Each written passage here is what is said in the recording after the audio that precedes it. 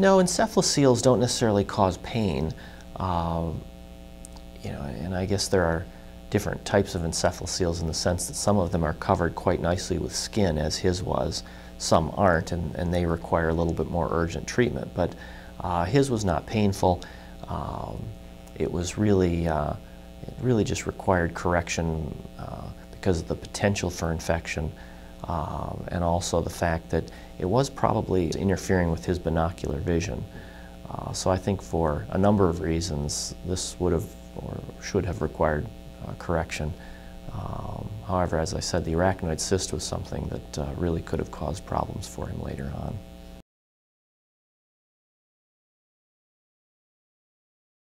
The procedure took most of the day, and it was essentially made up of several different parts. Dr. Smith and I were involved in removing certain portions of the calvarium so that we could access the brain and the cyst, and that was really the next critical part. So Dr. Smith was involved in addressing that arachnoid cyst, and he essentially performed a type of internal shunt. So he shunted that cyst into something called the prepontine cistern, which is part of the brain's drainage system. So instead of draining that fluid outside the body, he was essentially draining it into the normal drainage pattern of the brain.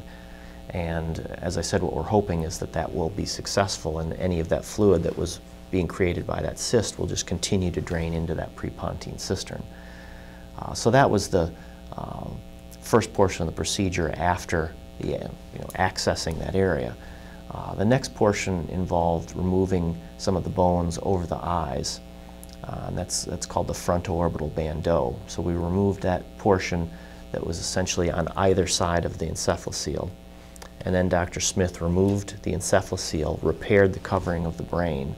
Normally, encephaloceles do not have functioning brain in them, so in this case, you could tell from the MRI that this was not good, viable brain, and so Dr. Smith was able to remove a portion of this encephalocele and then repair the covering of the brain called the dura. And then the last portion of the procedure was really reassembling those pieces, so assembling the bones that are over the eye and assembling the frontal bones and essentially repairing the defect in the skull with the pieces of the bone that had been removed before. It was fantastically successful. I think one of my concerns was would we be able to manage the cyst at the same time as the encephalocele, and Dr. Smith, his procedure was very technically demanding and very difficult, and it looks so far as if it's been successful. So I think from all that we know now, the skin flaps and the bone are in the right position. There are no problems with infection or fluid, and the last CT scan that we obtained looked wonderful. So I think it's been successful so far.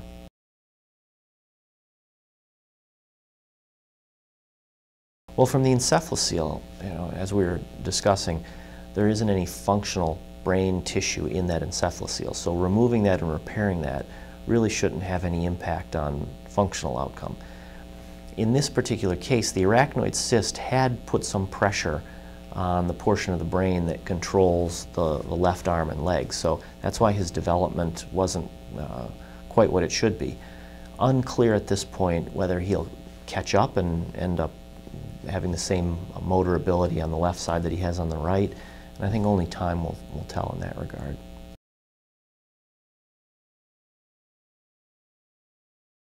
He was actually fairly shocked. I don't think he realized how big a change there was going to be in terms of the appearance. So, he knew that we were going to repair this and that we were going to remove this, but I think it was hard for him to envision in his mind. It was hard for him to envision what his son would look like. And actually, we see this with a number of craniofacial anomalies, that parents actually become accustomed to and bond with a certain appearance, and this happens actually frequently with the cleft lip families.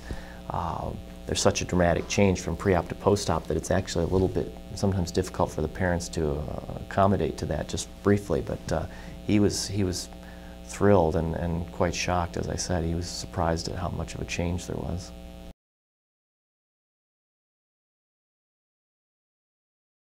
Paul Farmer, who was one of the one of the people who started Partners in Health, he and I trained together at the Brigham in the mid-90s and had become friends back then, and had talked about his efforts down in Haiti and Partners in Health. And it wasn't until I actually came back to Boston about 2 years ago that he and I connected again, and he had talked to me, even back in the 90s, had talked about the need for surgical care delivery, and so he reintroduced that topic and mentioned that, you know, Partners in Health had been, in fact, building operating rooms and providing surgical care, and he asked if I would be willing to help expand surgical care delivery and to work with them, and I was very happy to do so. So starting actually in the fall of '07, I went down for the first time to Conge, which is the main hospital for Partners in Health in Haiti.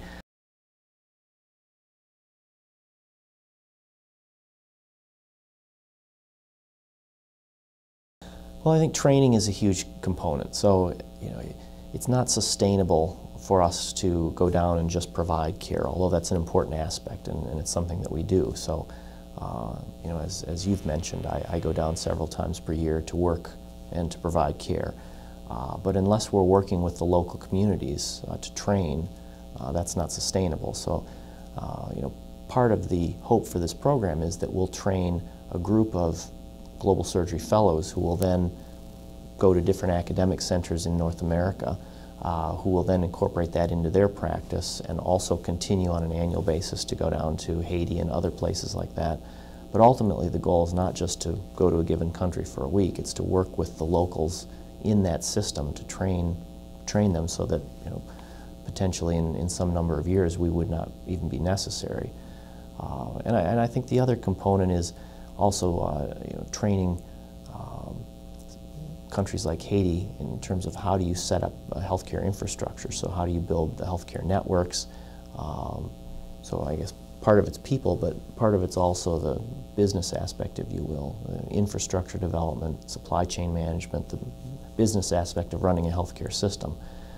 And that's something that Partners in Health is very interested in, and is also a component. So if you ask what can developing countries do, I guess there's a service component, actually going down there and helping, and there's an education component, training in healthcare, but also there's a education and training component in terms of how do you build a healthcare infrastructure, both in terms of the physical infrastructure, but also in terms of management and the business aspect of it.